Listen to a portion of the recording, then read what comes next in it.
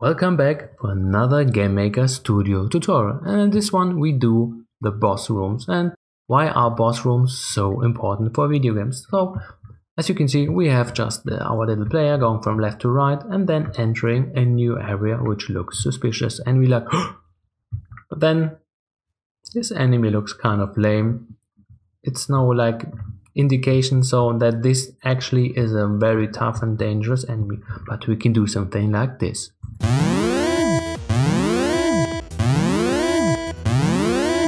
So what did actually happen? A few things. First of all, the camera, which is my system, is focused on the player, but the focus jumped to this enemy.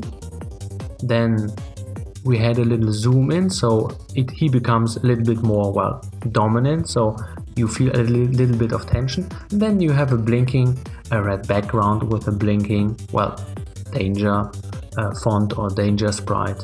And then of course this little sound effect. Hopefully that was not too loud. I maybe have to cut it out, but I see about that. And that brings just the whole scene into more perspective, and this is how you can enhance and make things more more dangerously appearing, or just more important. So because we have some stimulus which is just telling you, yep, that is a different scenario, beware. This is One Up Indie. I am the developer of the indie game Clunky and a programmer / pixel artist. So if you're new here and you want more, consider subscribing to my channel, because I upload every 2 days a video, and for now I'm uploading every day. I'm just checking out if that is boosting my channel a little bit more. So let's get right into the meat of it. And what do we have? First of all, we have a few things. My danger sprite, and that is quite easy to create. Basically I just have like a text. Looks kind of flat. It's, I don't know, what is it, how big is it, like 400 something, but you can change that. I use this comic font which is fmunoz, which is quite nice to use, and then I put in some effects over here. And as you can see, first of all a stroke, so it looks a little bit more comically, but that you can change of course. Then I have a color overlay of red, 60%, and a gradient, and this gradient looks like this. And then if you mix and match everything together, you have this kind of almost professionally looking font, and then I save it as a PNG, and then of course use it for the game.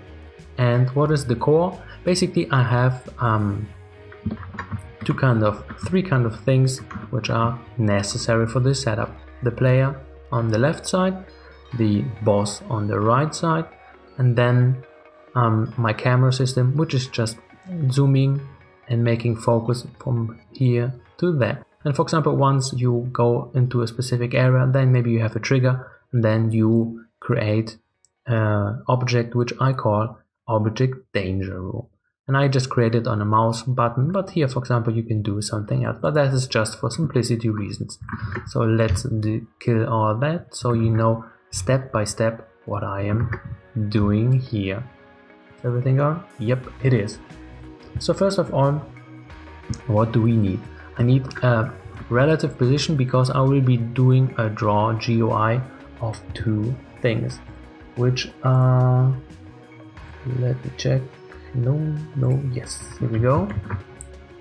We draw two things into the room on our draw GUI, which is first of all the thing which I showed you, and then just a red block, which is a red block, and you just repeat that block a lot of times from the middle position on the center of your screen. So you have a lot of times of that, and then it just appears everywhere.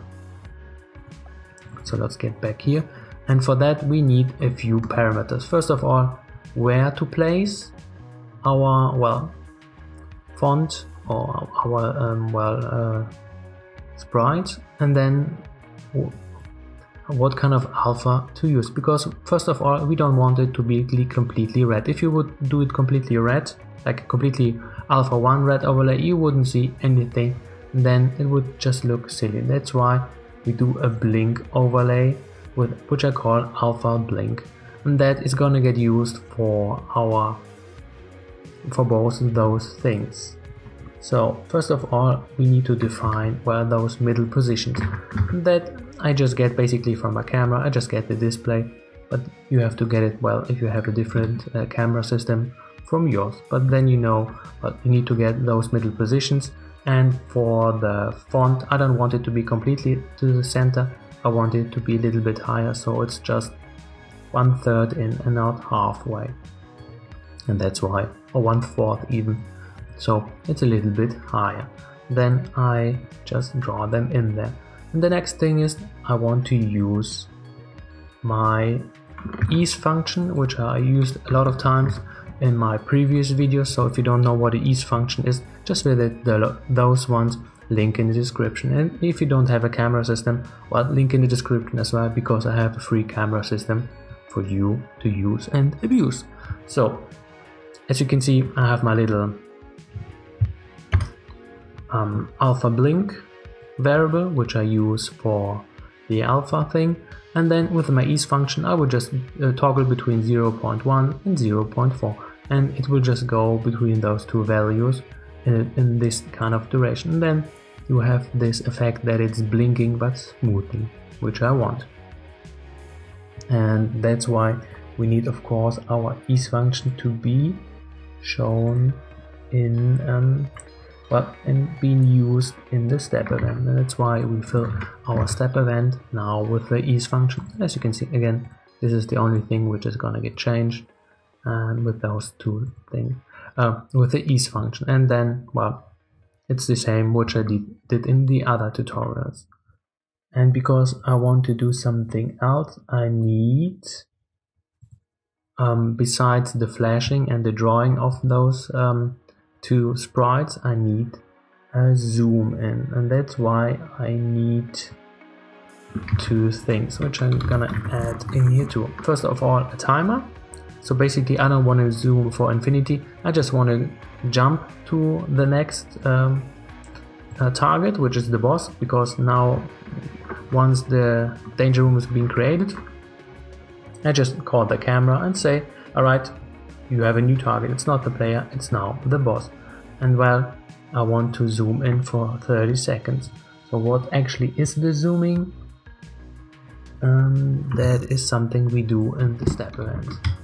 So once again, we just well, run down the timer, and before it's reaching 0, we want to zoom in, but with the aspect ratio, but not completely. Let's say with a lower aspect ratio, but that is something you can change too, if you like, if you use my camera system. If not, well, you have to use your own system if you're having well, a zoom function implemented.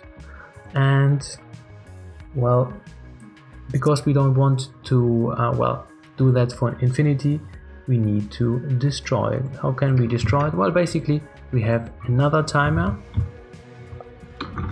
which I put in here, and once the timer runs down in our step event, because here I have to initialize it, and in our step event I put it in, and it runs down, and once it reaches 0, then it destroys in 240, 280, yeah, there's a few seconds. So basically this is nice and everything works. And because I wanted to have a little bit more impact, I use an sound effect which I initialize and loop it. And for example, I don't want to do everything for infinity, that's why I use the time to destroy timer. And that is a thing which is not even affecting the drawing, but the alarm which I'm playing, because sound effects don't completely stop, you have to stop them manually. That's why once you destroy, well, your object, you have to destroy your sound as well, so it wouldn't be beeping all the time. Well, and that was pretty much it. Hopefully that was useful to you. There are of course multiple ways which games do that. A lot of games, for example, well, the danger font is just coming from the left to the right, then it's blinking, and then it goes back. But there are multiple ways how you can do that and stylize it. But that is just so you understand how that stuff works in GameMaker Studio for a lot of games. Have a good one. One up in.